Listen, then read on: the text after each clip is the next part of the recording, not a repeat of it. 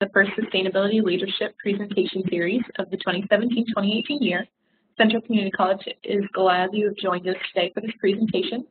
We are also very fortunate to have such a great group of partners, including the Center for Urban Sustainability at the University of Nebraska at Omaha, Hastings College Student Environmental Action Coalition, Joslin Institute for Sustainable Communities, Metropolitan Community College, Nebraska Recycling Council, and the University of Nebraska-Lincoln Environmental Studies Program.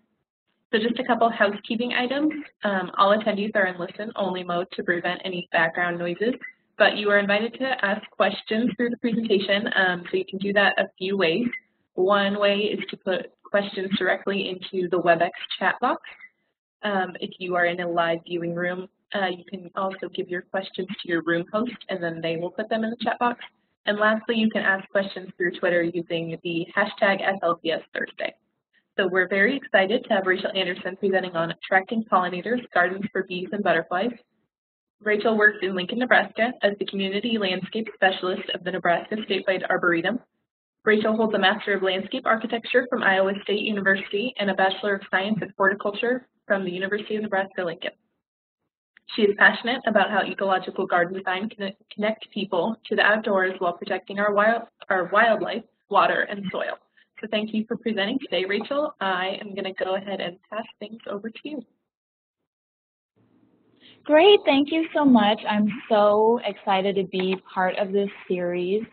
And I am excited to talk to you all about attracting pollinators. So how can we grow our gardens to be great places for bees and butterflies and other beneficial insects? So what I'm going to go over today are these key points. So why care about pollinators? Who are they? What are the threats to pollinators? How to help pollinators, and then specifically talking about plants, and then ending on discussing a few resources. So we start with why care about pollinators? Well, pollinators are behind 1 in 3 bites of food we eat. So they're an essential part of the food web. Without bees, which are one of our pollinators, we wouldn't have fruits like apples, pumpkins, strawberries, blueberries. Many of those great foods we find in the grocery store depend on pollination and pollinators. Along with thinking about food, we can also attribute the health of our natural areas to pollinators, since pollinators play such a critical role in plant reproduction. So without pollinators, our prairies would not look the same, our woodlands would not look the same. So they're a healthy part of our ecosystems as well.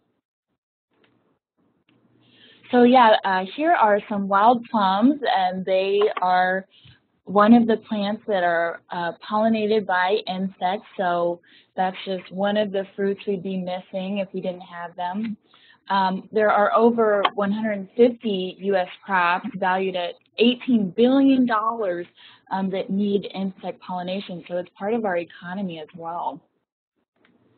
And then looking at the health of our natural places.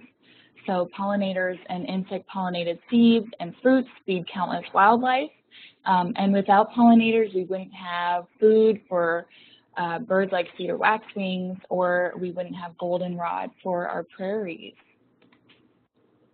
So you may be wondering, well, what is pollination? And basically, plants use pollination to reproduce through seeds and fruits. So some plants are wind pollinated. It's the wind that takes the pollen from flower to flower, but actually about 75% require animals. And plants and pollinators need each other to survive, and many native plants require native pollinators and vice versa. There's a lot of pollinators that have evolved to be dependent on one certain plant. So if that plant was gone, the pollinator would be gone, or if that pollinator was gone, then that plant would be gone. And talking about who are our pollinators, So we have a few different kinds. Bees and wasps are very important pollinators. Also our moths and our butterflies and the caterpillars associated with each. Flies are pollinators, and even beetles are pollinators. Some non-insect pollinators are birds and bats. I won't be focusing on birds and bats today. I'll be focusing on our insect pollinators. So yeah, looking at bees, bumblebees, honeybees, sweat bees, mason bees. We hear a lot about honeybees, but there's a lot of native bees too, like bumblebees. And then wasps, I believe this is a paper wasp foraging. Going to butterflies, here's a moth, an example of a fly. This one's actually not a house fly. Some flies look like bees, they're lookalikes. So there's a lot of different flies that are pollinators. And then here's some beetles on a milkweed flower. So if we look at what are the threats to pollinators, why is everyone talking about pollinators these days? Well, many wild pollinator populations are trending downward, and nearly 1/3 of native bumblebee species is declining. And actually, the rusty patch bumblebee is now listed as an endangered species. That happened this year. So there are some definite threats to pollinators. One of the major ones is habitat loss. So if you look around, most places are tough for pollinators. There's not much food or shelter. There's few different kinds of plants, and there's not many native species. If you look at this picture, you know, do you see any flowers, which are pollinator food? I don't really see any, and a lot of this area is mown, so we don't have those bare spots or dead wood for nesting and overwintering. And then this is happening in the country and in town. You know, lawns are monocultures, and a lot of times fields are too. So we want to shake these landscapes up, bring some diversity in, have our homes be our pollinator habitat. Another threat to pollinators is pesticides. So these are bug killers and weed killers. Bug killers can kill pollinators directly. Small bees can die even from low concentrations. And there's a special kind called neonicotinoids that's newer, and that is especially a deadly chemical for pollinators. Weed killers don't kill pollinators directly, but they do reduce habitat. So they, when you're killing plants, you leave less flowers with pollen and nectar, which are, again, that pollinator food. Many weeds are pretty critical as food to pollinators, including clover, dandelion, violet, and henbit. So how to help? There are pretty much 3 ways that I'm going to focus on today. One is protect good habitat when you see it. So if you're out and about, try to identify areas that look like good habitat and then try to conserve those areas. Also, you can provide new areas, new places for habitat in our gardens especially. And you can use pollinator-friendly maintenance practices, which I will go over in a little more detail here. So trying to identify good habitat, what does that look like? What does good habitat have? Number 1, it has pollinator-preferred flowers that are blooming from early in the season to late in the season. So having that consistent bloom means having consistent food available. So we definitely want that. And then having safe, undisturbed places to nest and spend the winter. So one form of disturbance is mowing. So having maybe some wild corners or some unmown areas if you can. Also having that protection from poisonous chemicals. We talked about those pesticides.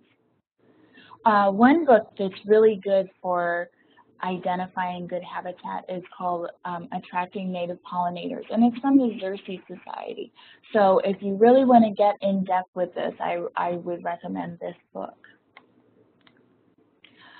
Some examples. So here, this is in a lawn. These are ground nesting bees in a lawn. So instead of trying to remove these nests, if it's possible, maybe leave them undisturbed, allow these bees to live out their life cycles. And here we see a wonderful garden in the winter, and you notice that most of the leaf debris and sticks have been left up. They haven't been cut back, and those are the places where a lot of our pollinators hibernate or overwinter during the colder months. So a lot of little bugs are probably hiding in those that foliage there. Looking at wood, so you can't always leave dead branches or dead wood, but whenever there's an opportunity to leave these items, you might want to consider it, because these are also nesting areas and overwintering areas for a lot of insects, including our beetles, and here we got a hive inside. And then talking about that protection from pesticides. So if you can, try to avoid spraying pesticides or even tree injections. You know, emerald ash borer is something that a lot of people are injecting their trees for, and just be aware that your target insect might not be the only insect being affected by these chemicals. So I'm a gardener, I'm a garden designer, so I'd like to talk about how do you create pollinator-friendly gardens. It's really fun to do. So there are some specific things that go beyond conventional gardening where you can help pollinators while having a beautiful outdoor place. One thing to think about is having bigger patches of habitat close together versus small isolated patches. So if you can do a larger garden that's down the street from your neighbor's pollinator garden, that'd be a really great thing. You also want an area with good sun exposure. A lot of these pollinator preferred plants like a lot of sun. So if you're in a really shady situation, your options for plants are going to be somewhat limited. You also want to have nesting resources nearby, and nesting resources are like that dead wood and sticks and stems, also patches of bare soil for those ground nesting insects, and then native grasses and sedges are great shelter as well. So rather than planting one of everything, you'll want to consider planting flowers in groups. This actually makes them easier to find for these flying bees and butterflies and other pollinators. So try to have, 3s, 5s, 7s instead of 1 or 2 of something. And then again, having many kinds of flowers that bloom all season. Not that one flower has to bloom all season, but that you have something blooming at any given time. And when you have different flower shapes, flower colors, sizes, each one of those is going to attract a different kind of pollinator. So having a mix is not only visually pleasing, but it's good for pollinators too.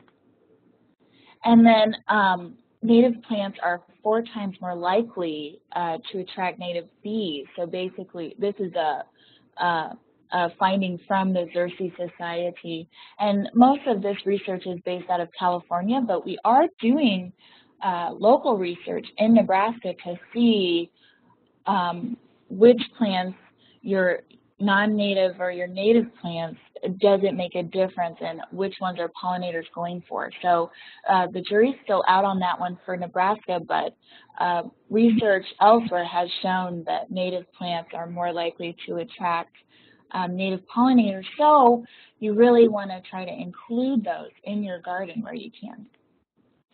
And then also having that more wild back corner, maybe it's out of sight so that it doesn't have to be as manicured or polished and can kind of be left alone.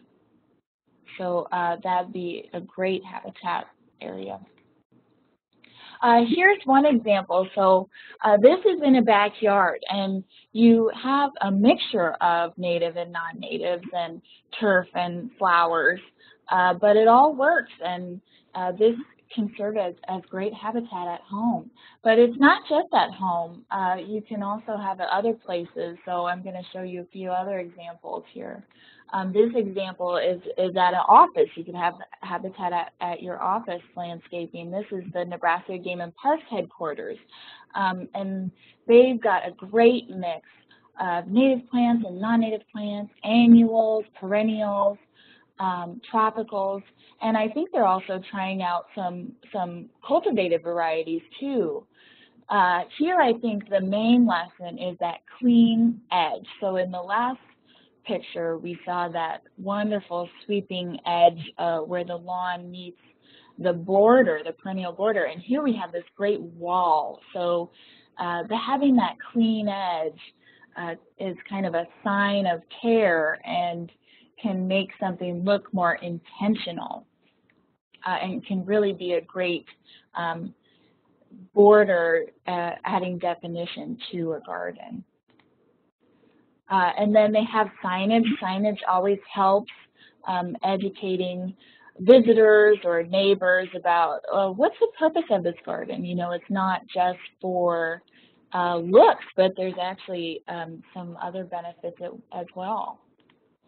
And then here is on the other side of the building. So this is more of a fuzzy border, right? It makes sense that it's more fuzzy because it's away from the entrance. So really, this is going to be seen from the street from a car. And in a car, you know, going 20 miles an hour, you don't really pick up all the fuzziness or if there's a weed or two. So thinking about where you can get away with these more fuzzy areas. And then having a mix of trees and shrubs here too is great. Another example is Union Plaza. So this is in Lincoln. And this is a park, so it can happen at offices and at home and also at parks. And here, this park is really great at inviting people with, you know, this splash pad, and they've also got a concert venue. So it's all about people too. And here we have lots of native plants. We have lawn where it makes sense. You can see in the background they have that amphitheater. So having lawn there is great, and it's traffic tolerant. So when you have large crowds, but in other areas they have more plants. So you can, if you have options, it's good. And then this is a wonderful example of creating a sense of place too. So they're using native materials, limestone, for their seating, and it really grounds it and says, wow, this is Nebraska, along with the prairie plant palette. And then the other cool thing about Union Plaza is there's kind of different areas for different management levels. So right up towards the street at the entrance, they have these planters. You know, those take a little more input, a little more time, a little more money, and they look really polished, really great at the entrance. And then you can see on the right, they have areas like in the foreground where it's a little more manicured, there's more time spent there. But in the background across the way, that's more of a meadow type situation, the pollinator garden. So it's less manicured, and that's okay, because again, you're having bikes going across that trail and they're not going to notice every little weed. So this project leaves room for prioritizing where your management goes and where your inputs go. And looking too at schools, so you can definitely have pollinator gardens at school. It's an excellent learning opportunity. This is the backyard farmer garden at UNL, and it's a awesome example of a learning garden. It looks wonderful in all seasons. There's a mix of annuals and perennials.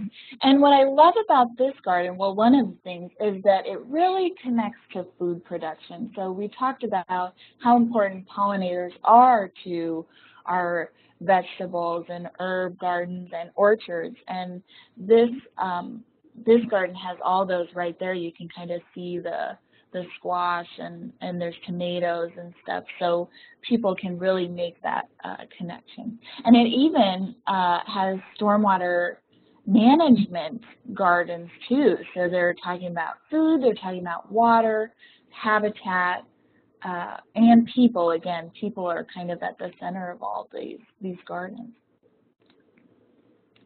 Another view, so this is, you know, it looks great. You've got wonderful colors, and it's just an example of what can happen when you've got expertise, when you've got knowledgeable managers. So we've got professors and staff working on this garden, improving it all the time. So that's partly why, you know, it looks so great and polished, is because we've got knowledgeable horticulturists actively managing it. And then just looking at the Panhandle out west, this is downtown Scottsbluff, and so they're doing pollinator stuff too in their streetscape gardens. And so these gardens are real workhorses. They're managing stormwater, which is rain running off of paved surfaces. Rather than it going to the sewer, it's going into these gardens and being cleaned and absorbed. So it's a great water benefit garden, and then also it's shading the pavement. You see the tree there, so we've got reducing the urban heat island effect. And then again, you've got that habitat with those native plants and the signage really educating people. So they're a wonderful partner out west, Scottsbluff is. And they're doing it, man. So here we've got a fireworks restaurant. So this is more of a trail situation. And it's more of a wild garden, right? It's almost a prairie. So you can have many different kinds of looks and still benefit pollinators. It doesn't fit just one aesthetic. So here we've got a trail, and this area is pulling in all the water from the entire parking lot of this restaurant that's out of view. So again, performing a lot of different functions here, but still great pollinator habitat. And then even we talked about streets in town, but streets out of town too are highways. This is Highway 2, and it's got a wonderful mix of wildflowers. And I don't know if these seeds were sown or if they grew naturally, but yeah, what if we can have our roads be pollinator habitat as well, where we might mow them less per year, we might sow them with these pollinator preferred species, all great possibilities. And if you think about when I talked about earlier how you don't want isolated patches, you want these connections. Well, our roads are connecting places. So if you have pollinator habitat lining these roads, then it's almost like a pollinator highway going through the state.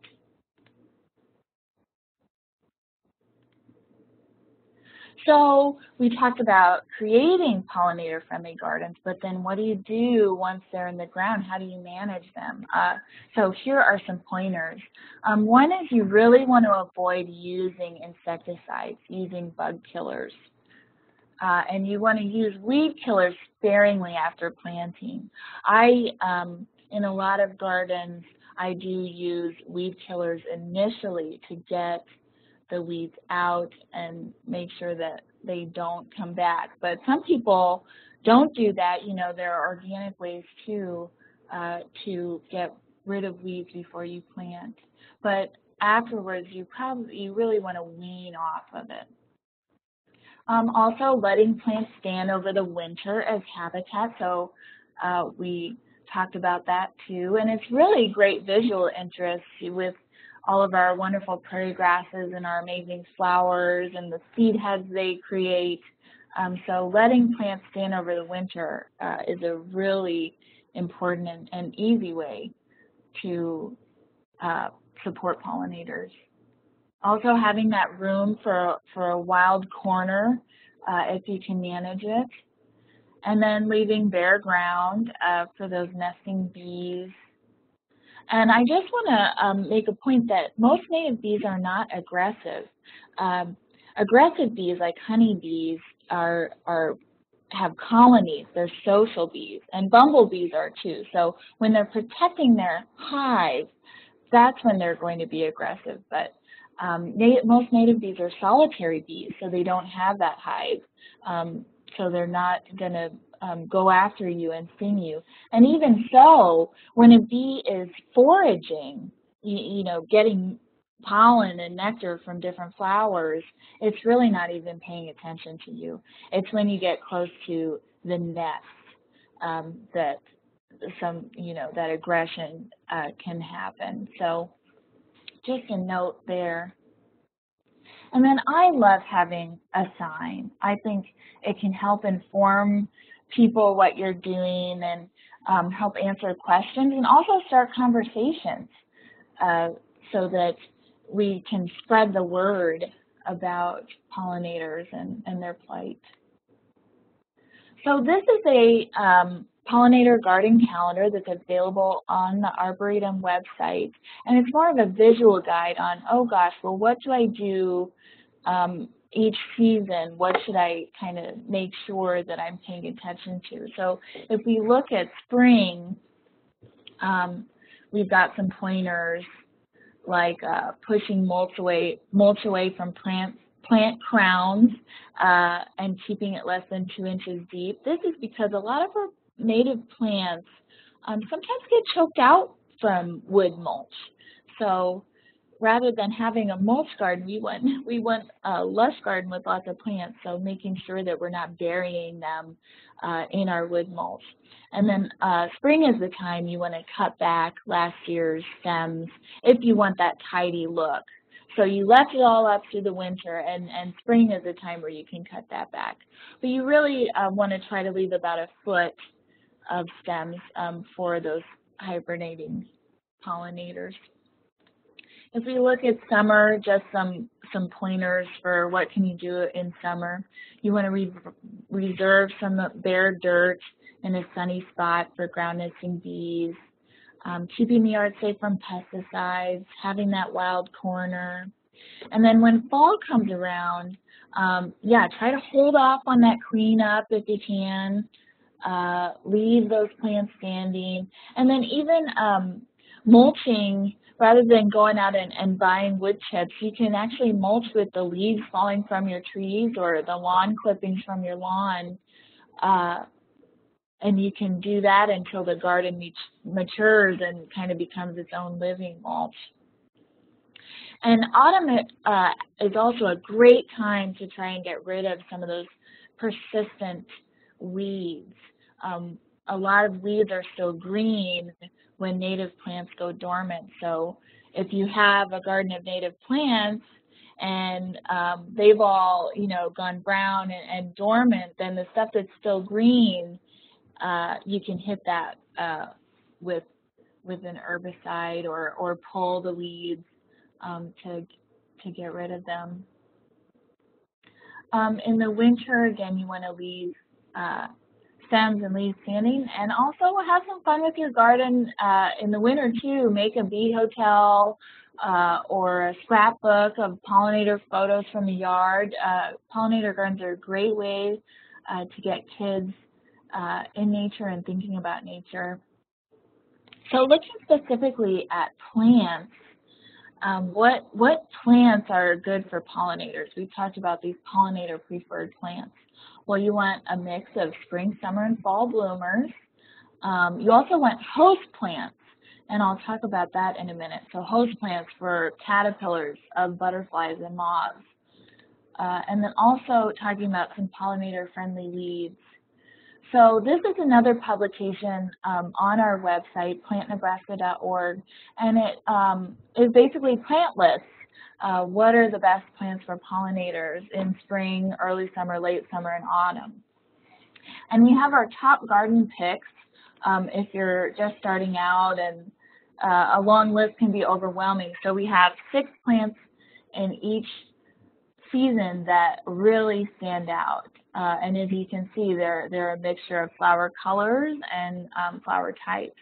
So one great one in the spring is wild columbine, and that's where you see this bumblebee up in a wild columbine flower.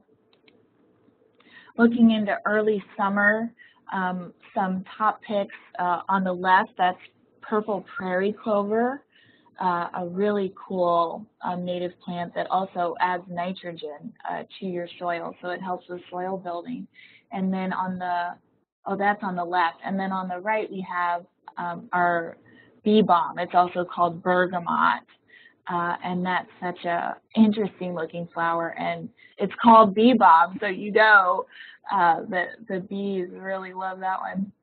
If we look at late summer, one pollinator just magnet is mountain mint, and that's on the left, that white flower there. So yes, if you can throw some mountain mint in your garden, you'll get all kinds of pollinators. And then on the right we see a monarch at a Joe Pye flower. That's a beautiful pink flower that you can get tall ones or shorter plants, but that's a good one to have too. And if we go into autumn, this is a picture of Wichita Mountains goldenrod. So it's a cultivated variety of goldenrod, and you can just see it's loaded with pollinators and all kinds. I'm seeing butterflies, I'm seeing flies, beetles, bees. So this one is just buzzing with pollinators. Very cool plant for autumn. But we don't want to forget about our trees and shrubs either. Having early blooming trees and shrubs in the early spring is really important because not much else is blooming at that time. So having redbud and serviceberry and your wild plum and chokecherry, your crabapple, all those are important early food sources. Bumblebee queens especially are very early to emerge in the spring and depend on these types of sources. Looking at summer, there's some excellent shrubs. This is a picture of buttonbush, and you'll find it loaded with insects when it has its pom-pom blooms. Very cool shrub. And there's not much blooming in the fall, but here we've got witch hazel, very interesting spider-like blooms, and that's a great fall bloomer. There's a spring bloomer too. And I mentioned host plants earlier. So host plants are plants where they are feeding our caterpillars, not through their flowers, but actually the caterpillars are feasting on the leaves. So if you think about caterpillars of moths and butterflies, they have different dietary requirements, different things that they eat than full-grown butterflies and moths. So we need to make sure that we're feeding our adolescent pollinators as well as our adults, and that's where these host plants are very important. So some really great examples are any oak tree. They host over 400 species of caterpillars. I mean, that's a really big number. And then looking at willows and cherries, cottonwoods, and our native crabapple. These are all very great food sources. And if you want to learn more about host plants and about Lepidoptera, our butterflies and moths, this is a great book, Bringing Nature Home, by Douglas Tallamy. So if you really want to dig in on that, I suggest this reference. Talking a little bit about weeds. So weed is kind of a plant out of place, right? And a lot of plants that we consider weeds are pretty beneficial to pollinators, including violets, white clover, dandelion, creeping Charlie trefoil. Now, it's debatable on, wow, do we get rid of these or do we leave them? But just know that some of these, you know, like violets stay pretty short, and there are native violets. That's what's pictured here is violets that sprang up in my garden as volunteers. And I left them not just because I know the fritillary butterfly depends on these, but also because they're great ground cover. You know, they're my living mulch. So yay for violets. Looking at resources, so the Nebraska Statewide Arboretum has partnered with several communities on public projects, and we also have a program called Bloom Box that is all about bringing pollinator conservation home. So our Greener Towns program funds larger landscape projects. So this is public benefit projects on campuses or streetscapes, neighborhood gardens, schools, libraries, fairgrounds, trails. So if you have a project like this that you'd like assistance with and funding for, check out our Greener Towns program, and we hope all our funding is tied up for this year, but we hope to continue it in 2018. And this picture is actually a plan of a garden we did at Central Community College in Columbus. It was a collaborative effort, so students were involved. It's part of the curriculum. It also uses local resources and materials for the paths and seating, and it's a place for people. And then our Bloom Box program, so this is smaller scale. This is a hand-delivered mix of pollinator-friendly plants, and they're actually customized. So you get a custom mix based on your yard and your style. And this is more for people who may want to help but don't really know how or want some pointers with gardening. And it's a cost share program for projects at home or school. And both this and Greener Towns have been funded by the Nebraska Environmental Trust. So much thanks and kudos to the Trust for supporting these programs. And if you look, this is a map of the bloom boxes that have been sent out since the program's inception. So 3 cycles of bloom boxes since 2016. And it's great. We've got people all over the state, and there's a really awesome Facebook community that keeps the conversation going. And we love the relationships we've built with these folks. So we're really excited to see where this program goes in the future. Yeah, and just to wrap up, you know, we talked about why care about pollinators. Well, our food, our ecosystems depend on them. Who are they? There are bees, our wasps, our moths and butterflies, our flies and our beetles. And then the threats of habitat loss and pesticides, and how to help minimize those threats and support our pollinators. So protecting habitat, creating new habitat, and also those pollinator-friendly maintenance practices. We talked about plants that bloom in the spring and the summer and the fall, and our woody plants and our host plants, and then those programs like Greener Towns and Bloom Box that can serve as great resources for people wanting to help pollinators. And now I'd love to open it up for questions. and comments.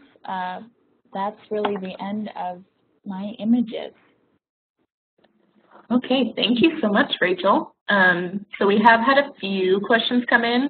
So just a reminder that you can type your questions into the chat box, give them to your room host, or ask via Twitter using the hashtag SLPSThursday.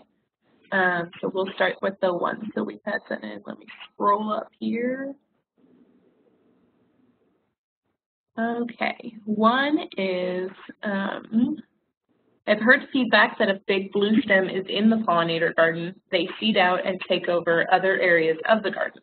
Have you had any issue managing any particular plants, such as big blue stem, in new pollinator gardens that dominate?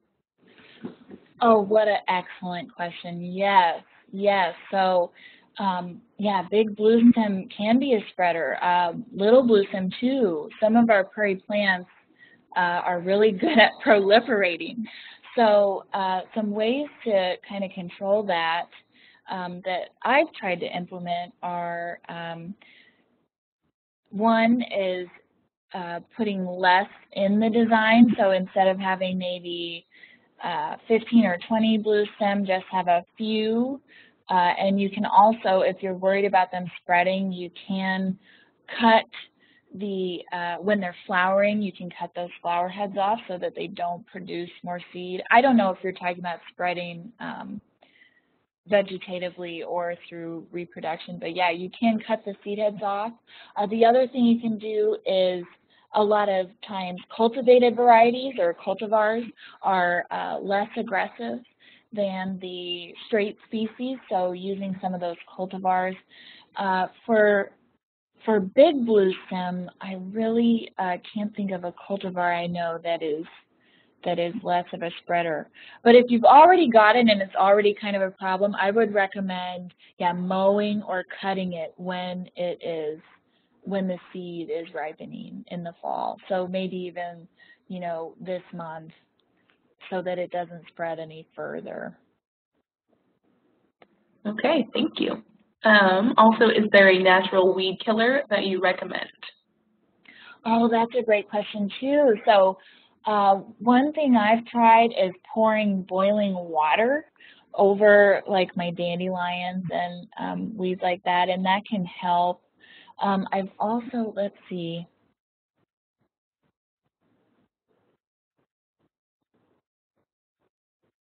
that's really the organic method that I've tried. Maybe there's some folks that are online that we could look at some resources where they use only organic methods. But yeah, a lot of times I do use herbicides, especially when starting out. Okay. That's a tough one, you know. And if it was easy, man, we had it on lock. But yeah, that's a great question, and I would have to ask around about that, see what other people do too. Okay. And then another one is, are all neonicotinoids, are they labeled as having neonicotinoids in them? No, they're not. And what I've done before is call up the nursery and ask, you know, were neonicotinoids used to grow this plant? And sometimes, you know, they'll use them for some plants and not others. So really getting to know your nursery and calling them and asking is probably the most sure way to know. Okay, great. And then will these slides be available anywhere after the presentation? Well, I guess, do you guys put them up? We record the presentation, and so then like the recording, we put that on our website afterwards. Okay. Well, I'm not sure. I don't know if we could send out an email with the slides or if having the recorded presentation would be enough. But no, I don't have them up on our website. Okay. Yes, they'll be on our website, and it links to YouTube, so you can always pause on the particular slide you want to look at. Okay. And then going back to that, non-chemical methods. If you're talking about getting a garden started and you don't want to use, glyphosate or whatever, you can try solarization.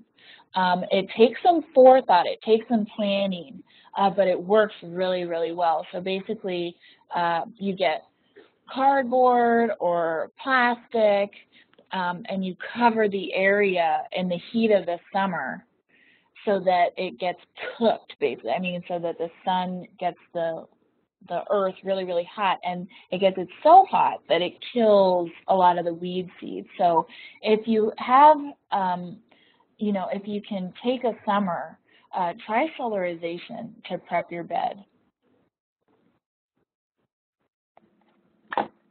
Okay. Definitely have to plan ahead for that one. Yeah. Okay, so this one asks, is mountain mint edible? I have made mountain mint mojitos with it that were excellent. So you can use it in cooking, and it actually has more menthol than a lot of other mints. Or no, that's bee balm. Bee balm has a lot more menthol. But I've used it before. It's not as you need to use more mountain mint than what the recipe would call for if it calls for mint. So does bee balm have more mintiness in it then, if it has more menthol? Yeah. If you crush it, you can really smell it. Now, bee balm I have not used in cooking. I would have to ask around about that, but mountain mint I have. Okay. And then another one, does witch hazel grow well in Nebraska, and where can you find it? Oh, yeah. So witch hazel, again, there's a few different species. There's vernalis, which blooms in the spring, and then common witch hazel, which is in the fall. And it does grow in Nebraska, but you need a protected location. If you think about where it naturally grows, it's in the woods. It's an understory tree or bush, so it does not take a lot of wind. If it's an open, windy area, I would not go for witch hazel. Witch hazel also benefits from a little more acidic soil. So if you've got some of our, higher pH, above 7, then maybe witch hazel wouldn't be the best plant. But no, in town, under overstory trees in your backyard or something, that's a great place for witch hazel. Awesome. Another one is, they noticed that in Antelope Valley project in Lincoln, they appear to be mowing some areas of meadow pollinator gardens sometimes. Can you talk more about flower types that would be able to be mowed once a month or so but still bloom? Oh, cool question. Yeah, so I'm not sure how often they mow that, but with a lot of prairies and meadows, you mow maybe once a year in the spring, or you might burn it, but that gets complicated if it's in town. But yeah, if you're mowing it once a month, some of your lower plants, like purple poppy mallow, can do pretty well if it's mowed. Obviously, your grasses do okay. What are some other short ones? Maybe even like Missouri primrose or your violets. Let's see, what are some other ones? Maybe you could try geranium, like our hardy geraniums.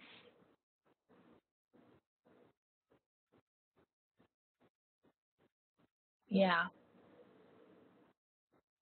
Okay, thank you.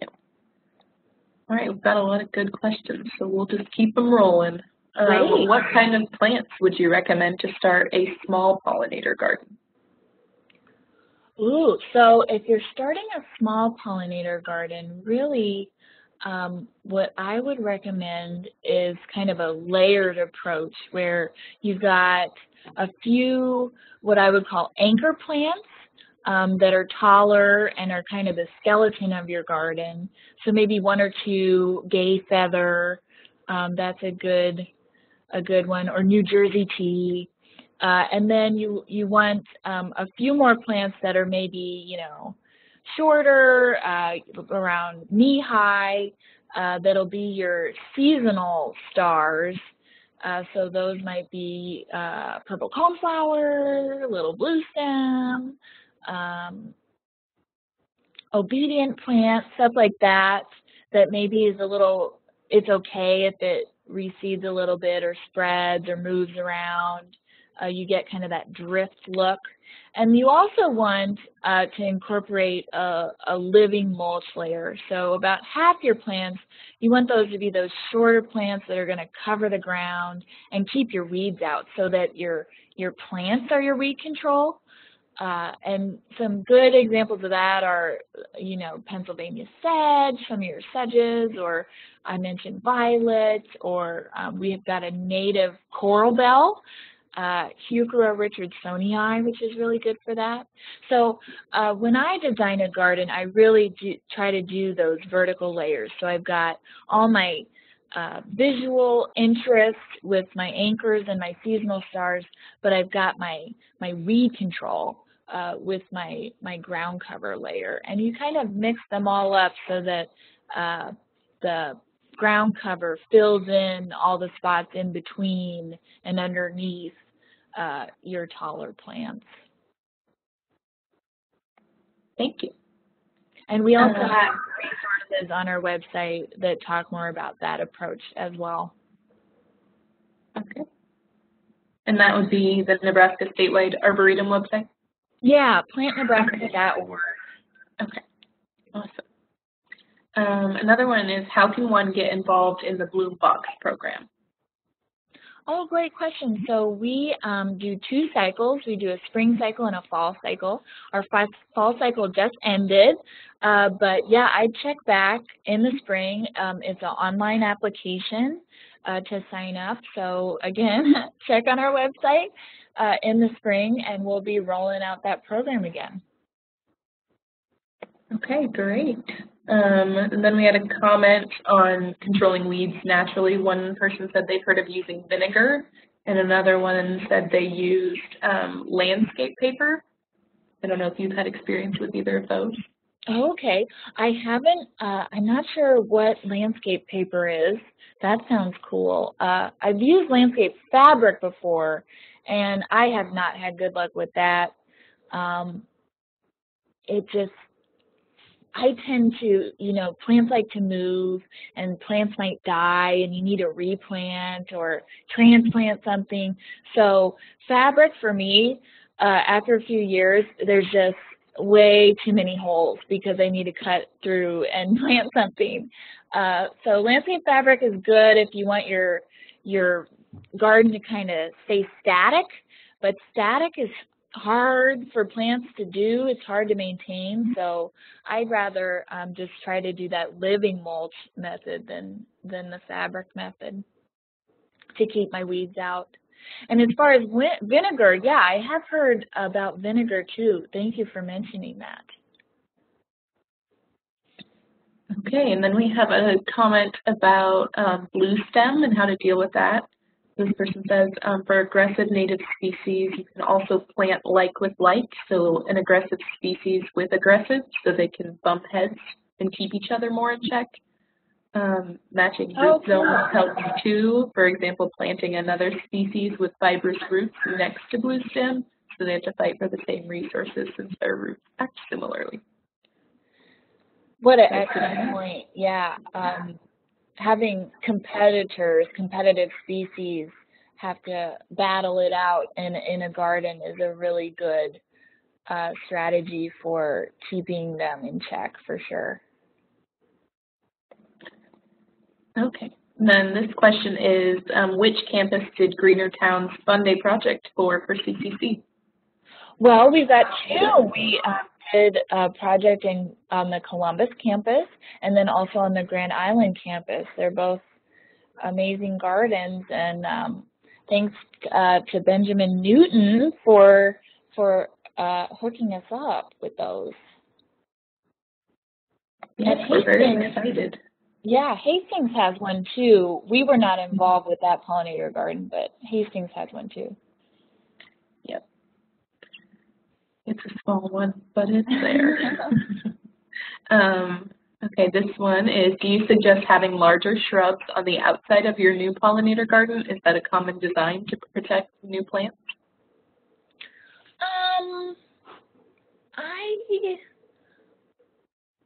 I wonder, are you talking about in terms of like wind protection? I would say yes. If it's a farmstead, then having that shrub border would be good to protect some of your more tender plants.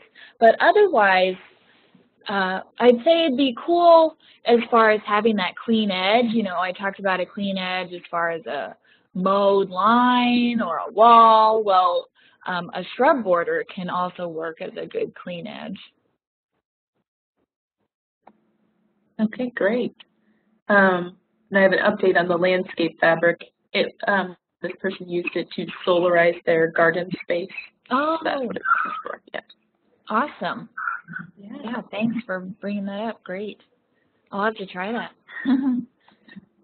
Another question is, how do you know if you are protecting native pollinators versus any invasive ones?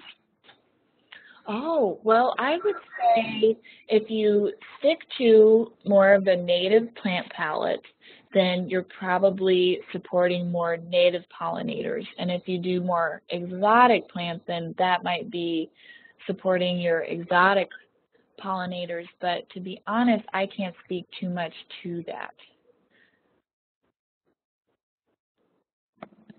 Okay. So I'll do a last call for any questions. This is another question or a comment. Solarization can kill soil life, like microbes and those kind of things, so that they would be hesitant to use it. Have you had experience with that? No, I haven't. A lot of the gardens I work with are the soil's not in great shape anyway. So if it is really good soil that has a lot of living components to it, then yeah, it sounds like that that's a great point. You want to keep that in mind. Lots of things to consider, I guess. Okay, so it looks like that is all the questions that we have for today. So thanks so much for presenting. And then our next presentation is from the University of Nebraska Lincoln Environmental Studies program. So that will be November 2nd. So be on the lookout for more information on that when we get the promotion material rolling out. So thank you, Rachel, for presenting, and thank you to everybody for attending today. So like I said, we did record this presentation, so it should be up in about a week or two. All right, thank you. Thanks, my pleasure.